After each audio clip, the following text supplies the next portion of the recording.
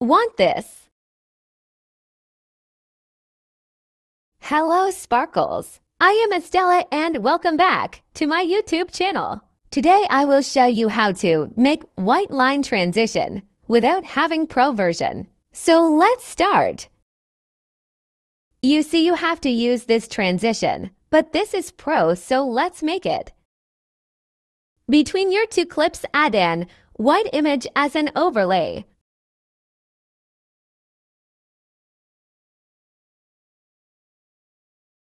Zoom it and make it 0.4 and make sure it's placed between both clips. Now find mask and click on it. Click on mirror and then adjust its thickness like you want. Then click on mirror to adjust, then click on rotate and rotate it 90.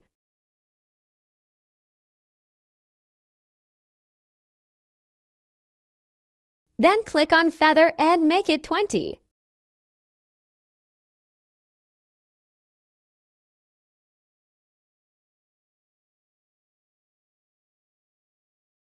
Now add one keyframe at the start. Now you can adjust it also from position option, but I'm doing it directly because it's easy. Now see your keyframe, it's red, keep it here and drag it towards left until it disappears. Then add another keyframe at the end and then drag it towards right until it disappears. Make sure you place this white stick on keyframe so its color is red when you are dragging it. And you are done. Thanks for watching.